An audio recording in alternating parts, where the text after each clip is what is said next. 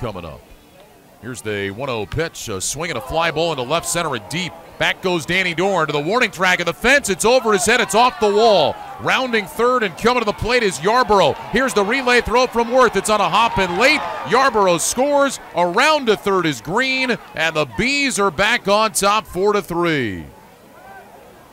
Grant Green on his 4th hit of the night puts Salt Lake back in front. A deep drive into left center field that hit the wall. And it carried back to the center fielder Buss, who got it back into Danny Worth. His throw to the plate was on one hop, and it actually skipped past Pacheco. Reynolds was there to back up the play. Grant Green ends up standing at third base, and it's 4-3 Salt Lake, and here is Efren Navarro.